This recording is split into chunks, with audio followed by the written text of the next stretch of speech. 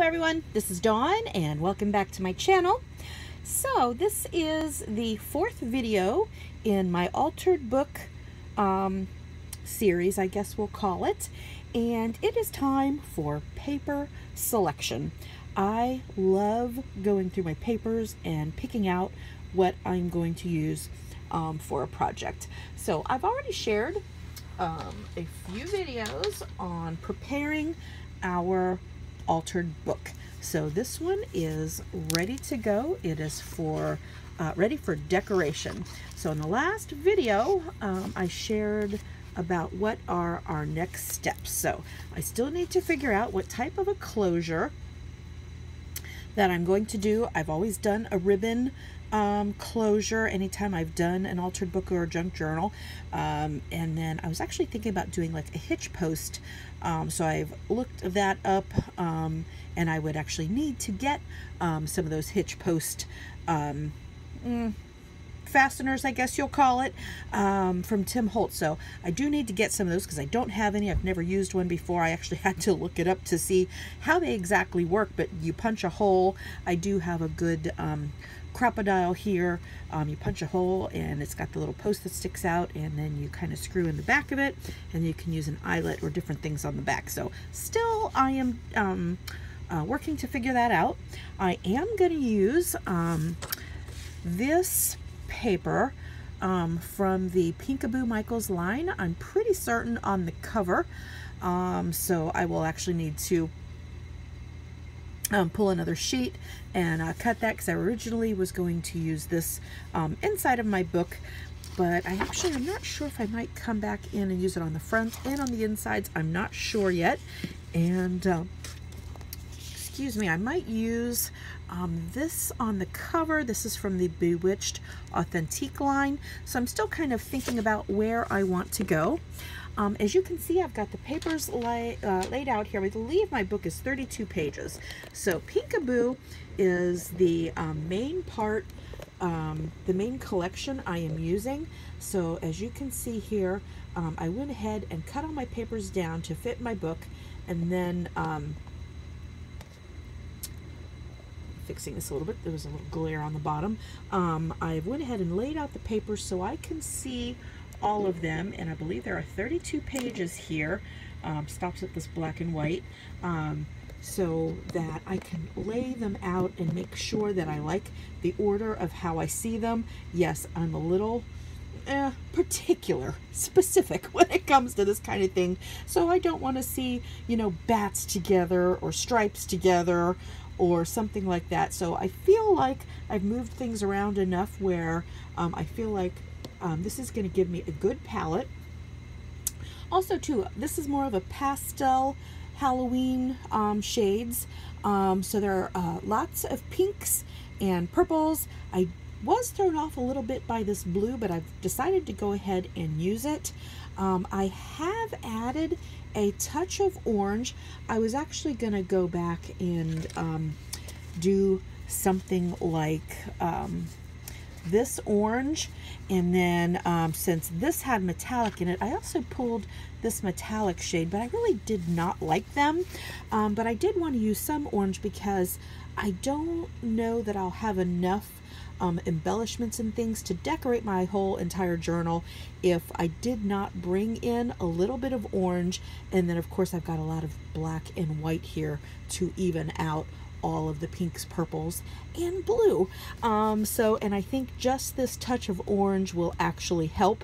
And then this here being on the cover as well, of course it's got some orange in there as well. So I just wanted to come on and share this next step.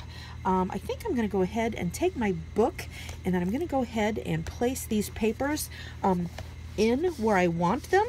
And then once I start decorating, which will mean I'm going to be inking up all of my edges and kind of decorating, I think I'm just going to do, you know, a few pages at a time. So let us get on in to find our page 1, and then you can see how this book is going to lay out. I actually wasn't sure I wanted to use the spiders. I'm not a huge fan of the spiders, but I think I like the color palette and I like it enough to keep it, and it can also be covered by, you know, a pocket or who knows. I love these little ghosties. I like this black and white stripe. And then also too, just to note, just about half of these papers almost really are not necessarily a Halloween theme, like that black stripe. I have a lot of different polka dots. This here, even though this one came from the Peekaboo, the Halloween paper, this actually just has, you know, like a star pattern on it. This one is a polka dot. So if you don't have a great big collection of Halloween papers, look at your regular papers and kind of pull things together that are maybe in those colors. Look at your greens, your yellows, your blacks and whites, of course, purples, oranges, and yeah, take a look at your stash and see what you can utilize from there, and then you can use embellishments from the Dollar Tree or wherever. This here is the center of my book. This is pages 15 and 16, and I was really, this is double-sided paper. I was loving this white spider web with the little orange dots on it, little speckles, but I decided when I cut this out that I really liked how the spider web came together, and so I'm going to use this as the center of my book. So I really like how that looks. Also too, here in the center of my book, I might need to cut my pages down a little bit. Yeah, there's not a whole lot of room here, so I'll probably be taking off at least 1/4 of an inch, and as I'm decorating each page, I will kind of have to gauge that, just because you need to leave some space, enough room for your pages to turn nicely. So adding the scrapbook paper in, I don't have enough room, so it's going to catch, so I'll have to gauge that on a few of these places in the book, but that's okay. We're going to take that on a case-by-case basis, and that's probably going to happen more in the middle of the book. And so far, I am liking how this is all going together. I think it's a nice palette, and then on these pages even, I mean, this is a great place to go ahead and add some oranges, because I know it's going to end up in here, and that was kind of a dilemma I had. Well, if I stuck with the whole pastel theme, I wasn't sure that I would, like I said, would have enough decorations without going into the traditional oranges and that kind of thing. I really like how this pink and purple looks together. And then I also try not to do the same type of papers together, but I think in this case I liked these two together, and I did actually repeat them, I do believe, and that's okay. I try not to do that too much because I don't know, I get bored with things.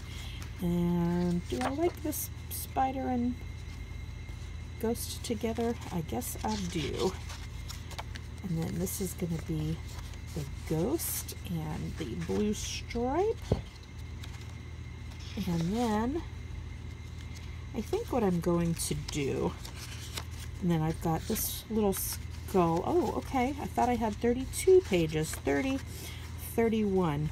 I think, let's see, I'm going to end, I think I'm going to do a quick switch around then, since I have one more sheet. You know, I had prepared another book, and I think that's the one that had 32 pages. I think I'm going to come back in and put this black and white polka dot next to the spider. Yeah, I like that a little better, because the other two just seemed a little too busy next to each other for my liking. And if you're seeing these other pages, that's because some of these pages are double-sided. So I think we now have got our paper figured out, so we are definitely coming along. So my next steps are to still figure out my cover and closure, and probably I will decorate the front of this, one of the last things I do, and then I'll need to figure out what I want to decorate inside of here.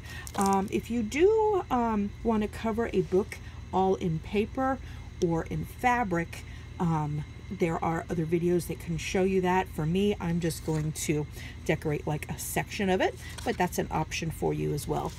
All right, so that is it for this next video. As you can see, adding that paper in we're already getting a little chunkier, but I'm definitely excited about this process. Have had wonderful feedback, and I'm so glad that I went ahead and did this, as some folks have said, yes, thank you, that it is easy to understand, because this can be quite confusing, and I always kind of felt, even though there's lots of videos out there, I struggled making an altered book myself. So give us a thumbs up if you like this video, subscribe if you haven't, and until next time.